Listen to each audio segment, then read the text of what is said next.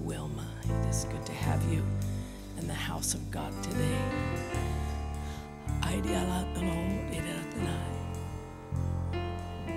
Hear what the Lord says to you. Your road has been long, but my arm also is long, for it is not short, says the word.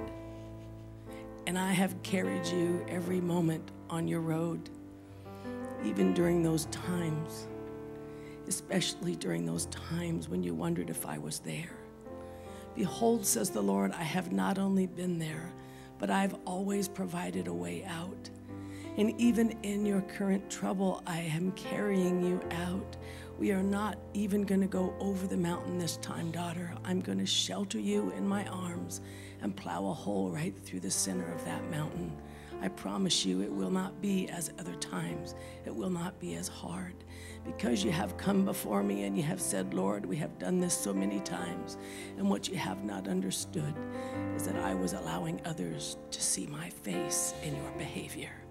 And it has happened, and so your trial has outlived its usefulness. Daughter, hold on, because I myself am taking you through.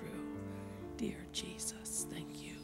Thank you for this one, Lord, that comes into your house on a Friday night with such trouble surrounding her. God, you're faithful.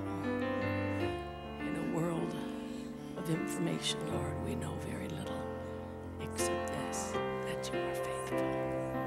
We thank you. Your name is life. Your name is hope inside me. Hope inside me. Your name is love. A love that always finds me. Always finds me. Your name is life. Your name is hope inside me. Hope inside me. Your name is love. A love that always finds me. Always. Thank you for coming out on a Friday night. You can be seated if you'd like to, if you can. We're going to go to Matthew chapter 27. Mark 15 and Luke 23 also speak of what we're going to talk about tonight, which is the veil and the fact that it was torn. It's something that we know about, but I want to talk a little bit about it tonight. The veil in the tabernacle, it was torn after, or right at the moment when Jesus was crucified. We're going to look at the recollection of Matthew, however, like I said, in chapter 24. And we're going to find out why it's such an important event and exactly what it means to us. We pick up the story at the end of the crucifixion. We're going to start in verse 50 of Matthew 27. When Jesus says it is finished, something happened. The earth shook, the dead rose. Things happen when Jesus speaks. And I know that he is speaking over our lives, each and every one of us that are in here or that are listening by television. It doesn't matter where you are. When Jesus speaks and says a thing, it has been said, and he does not take that back. And what happened when the veil was torn is something that he's not interested in taking back. And we're going to find out why. Jesus, when he had cried again with a loud voice, he yielded up the ghost. And behold, the veil of the temple, it was rent in twain. It means it was torn in two. From the top to the bottom, and the earth did quake, and the rocks rent. It means they were torn. And the graves were opened, and many bodies of the saints which slept arose and came out of the graves after his resurrection, and went into the holy city, and they appeared to many. Now when the centurion and they that were with him watching Jesus saw the earthquake and those things that were done, they feared greatly, and they said, truly, this was the Son of God. A lot is going on in here, and it would be fun to imagine what it would be like if you had buried Uncle Bob 2 weeks ago, and now he's walking around and he's saying hello to everybody. This happens for a few days. Jesus made sure that although it was all about him, he made sure to have many opportunities of the truth to stand firm and to stand tall. So if somebody didn't see him, they certainly would have felt the earthquake. If they didn't feel the earthquake, they certainly would have seen somebody that was dead that rose again. This is a life-altering, history-changing moment. And I think sometimes in Christianity, we discount that. I think sometimes we're just comfortable with the fact that Jesus died for us and that now we have this awesome privilege of knowing God, and we kind of just move around how we want to about half of the time. I want you to understand the impact of what happened. I want you to see how greatly God looks upon your salvation and the fact that you are not only redeemed, but he paid a price for you and I. He bought you with the blood of his son. But when the veil was rent, something happened, and it's a historical point. Josephus and other historians at the time, they all recorded that the veil was torn. And the significant part of the veil is it was 60 feet tall, it was 30 feet long, and the thing about the veil, if it was 4 inches thick, it was fine linen woven together, layers and layers with yarn, special yarn, silken yarn, something that could not be torn. If you and your imagination or me and mine would have thought to ourselves, well, it's like tearing a curtain, you know, it's what we think, it's a curtain. No, this was a substantial piece of embroidered fabric. It was 4 inches thick. It was made in specifically to where how the Lord said that it should be made. It had angels embroidered on it that looked a certain way. And in the Holy of Holies, when you went in, they even had up above in this 15-foot square area that was adorned with many things. If you looked up, you would see tapestries of angel embroidery hanging from the ceiling.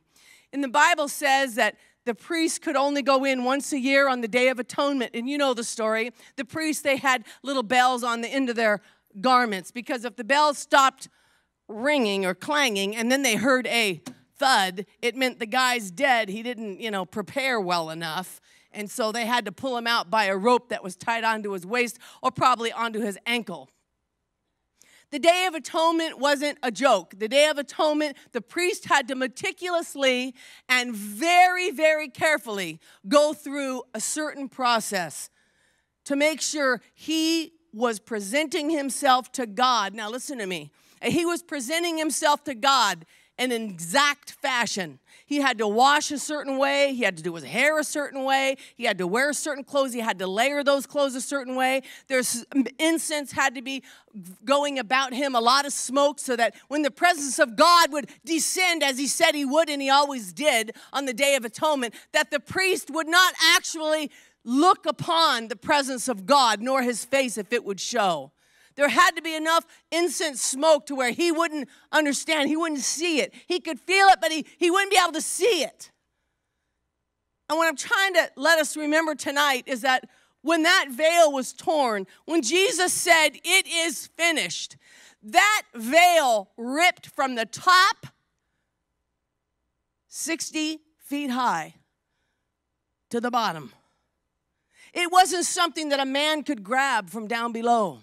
It happened in an instant. It happened as the mighty hand of God came and tore the thing.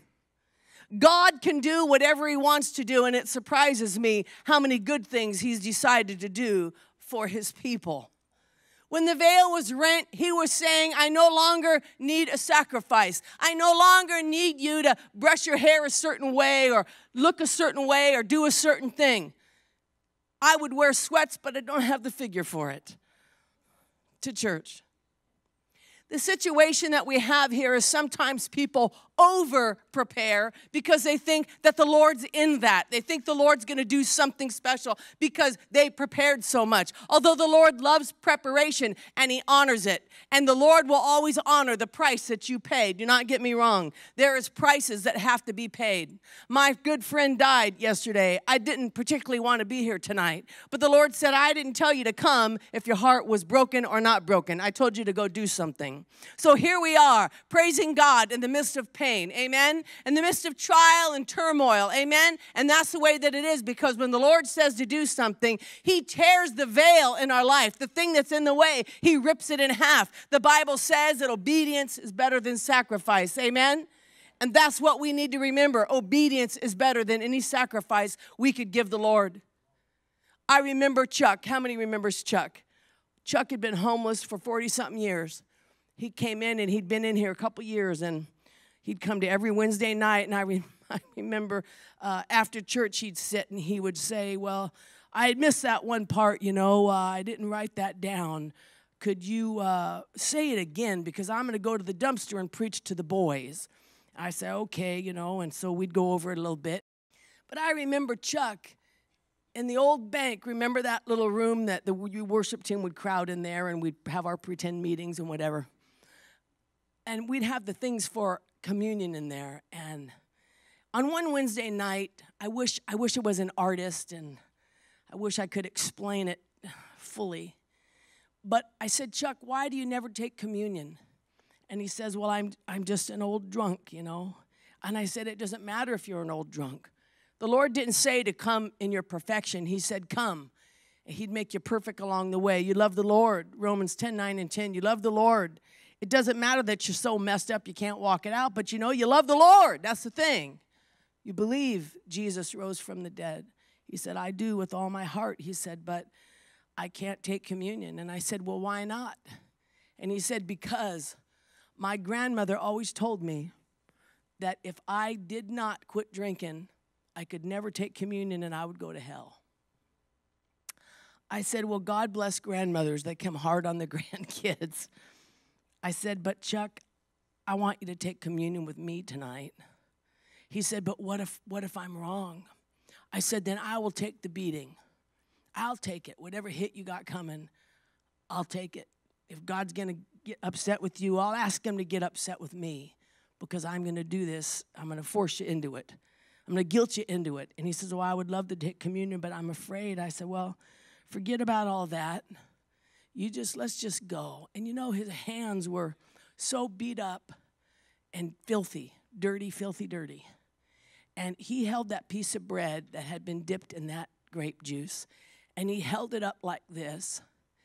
And he could never get set free, because of that guilt on him. And I don't know if it was my imagination or if the light was just shining just so, but I could see the filth in his hand, and his other hand was shaking as he held this up to heaven, and he prayed the most beautiful, simple prayer over his soul and asked God to forgive him and asked God to accept this offering. And as he took communion and I took communion, we both began to cry. And in that moment, Chuck got baptized in the Holy Ghost, and Chuck quit drinking. That's when he started going into rehab. In case you wondered what the big turnaround was, it was communion in that old building in the corner. And here was a man who was so condemned by the world and by religion. And that's what Jesus did. He tore the veil from the top to the bottom. And he said, no man and no thing is ever going to get in the way of me and my child again. To Jew and to Gentile, to men and to women, to children. He said, the veil is torn. All ye who are able, come in. And he invited us in to his presence on that day. Turn to the book of Hebrews, would you? The temple was divided into two sections. It had the holy place, and this was a 15-foot square that no one could go in except the priest. And then it had an outer area where people were able to go in. When God said, I'm going to tear this, he tore it forever. The veil in the Hebrew means a separator, a divider, a screen of sorts. But I hope you understand it was not like any other screen. It was 4 inches thick, and it was made out of fabric that would be difficult to cut with a sharp knife. That's your God.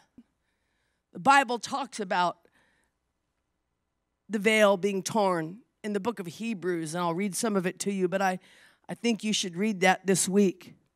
The Bible says that the Lord wants us to obey him. And he says, if you love me, you will obey my commandments. You see, there's a kind of a people that will just say, well, I love the Lord and everything's okay and I can do what I want and he's going to always forgive me. And you know what? That is true. But it is not true for people that wander into this house. It's not true for you when you come in here. I didn't teach you that. I didn't show you that. I didn't live that in front of you. So you don't get to say, I can be a big spiritual rehab if I want to, and I'm sick and I'm tired and whatever. I'm not going to do the right thing because it's inconvenient. You weren't taught that way. And so you don't get to claim that for your life. That's the unfortunate circumstance that you have. And if you go to other churches, goody for you. You'll probably get off the hook on Sunday. But when you come in here, we have to completely do what the Lord tells us, because the veil was rent. And Jesus said, it is finished. And when he said it's finished, what he was doing was putting himself in you in full power, because John 1 says that the Lord gives full measure to those who he saves. When we are called the children of God, he gives us power to believe and to receive. That means our world got shook up. That means our soul was violently seized by the power of God.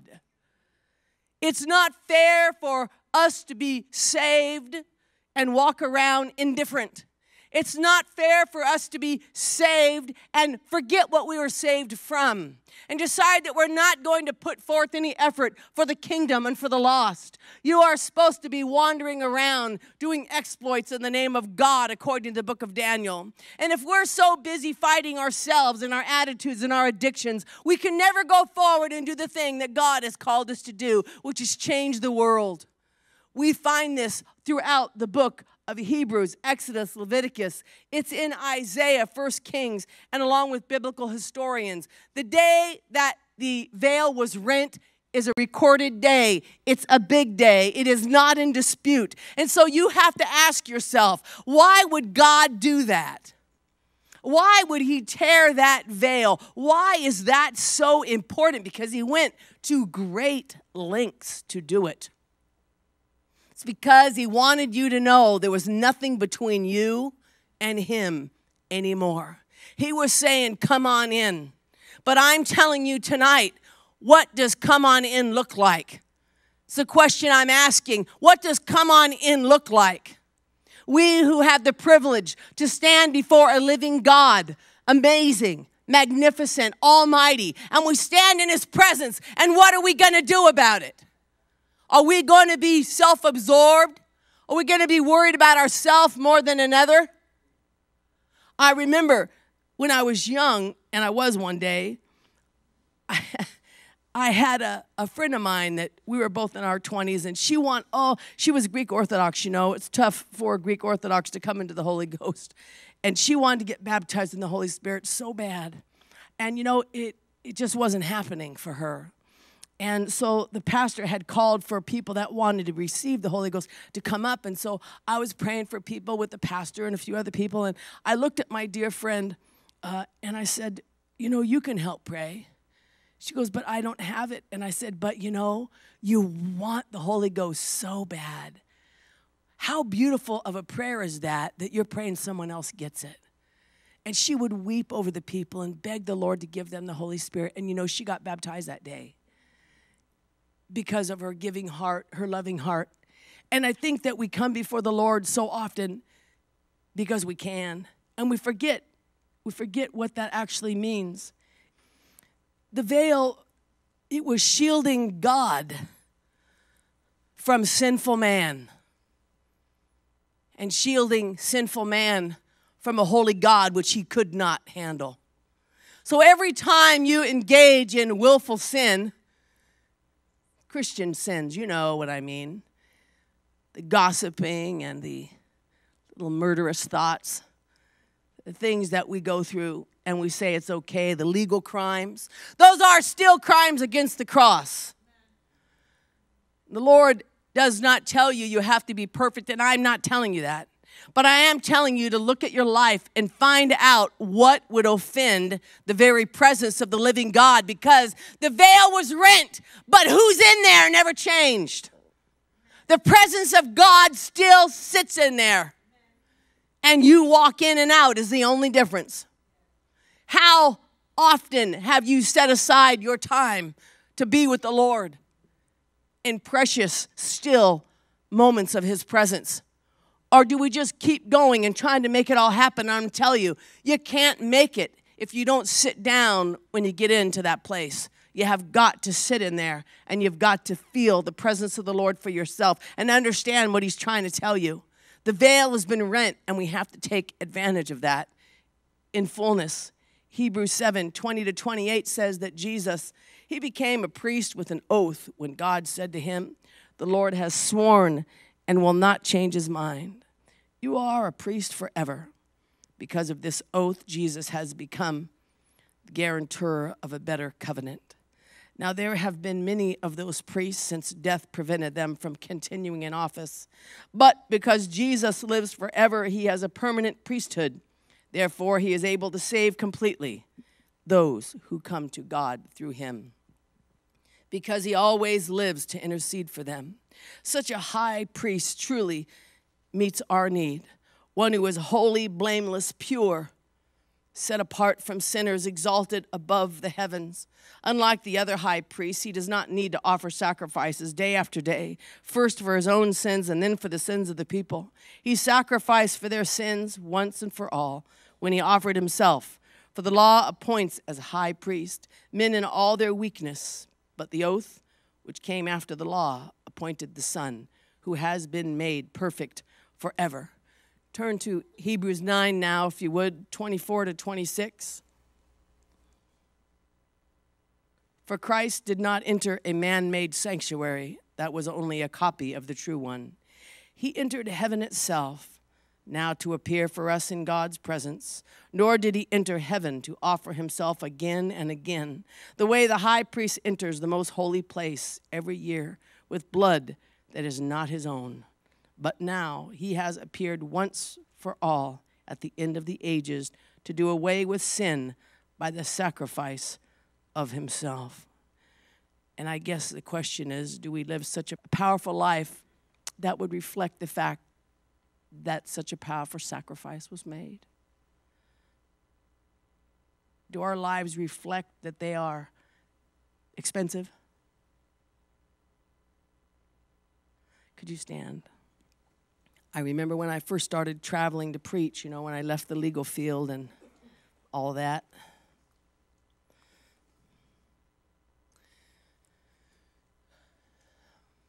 My kids were a junior and a senior in high school, and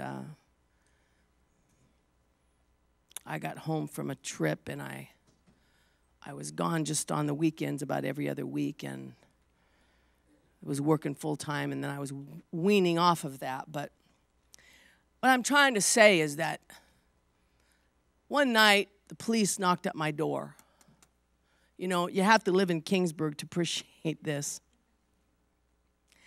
There was a policeman with my son, and my son's car was out front. His truck, his hot truck, was out front. And he had my boy and my boy's keys. And he looked at me and he said, "I found your boy doing 130 down whatever street it was." He handed me the keys and he said, "I trust you to do the right thing." I forget, Martin was gone, I forget where. I said, 130.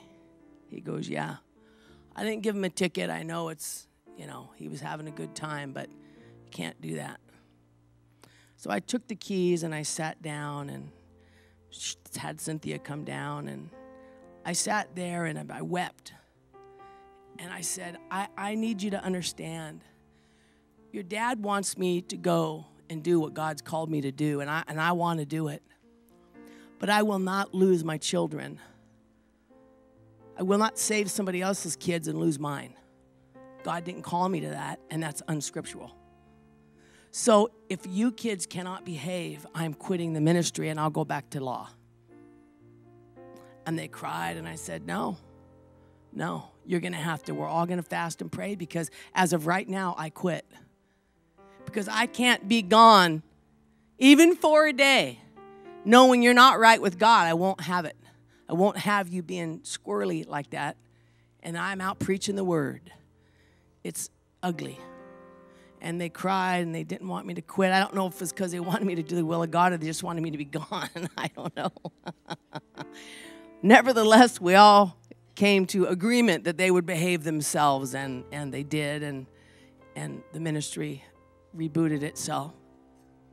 I tell you that story because a high price was paid for your salvation. When the veil was torn, Jesus said, it's never going to be this way again. It's always going to be free. It's always going to be easy, and it's always going to be beautiful and powerful. You can come and ask me for anything. You're his child, and he did not expect you to pay the right to say that. He paid the right for you. And just as I told my children, I can't go do the work of the Lord if you're not right. Jesus, he stops his whole world when you're not right. And he says, we're going to just wait on you. And I'm going to help you along, but we're going to wait on you because I love you. The veil was torn. Everything changed. So don't take it lightly that you are able to hear God. Please do not take it lightly that you can walk in peace. And don't turn away when the Lord's waiting on you and he's waiting to hear from you. And you're busy and you're bothered. You're sick and you're tired and you're overwhelmed. Do not do that to the one who tore the veil. The moon and stars, they wept. The morning sun was dead. The Savior of the world was fallen. His body on the cross, his blood poured out.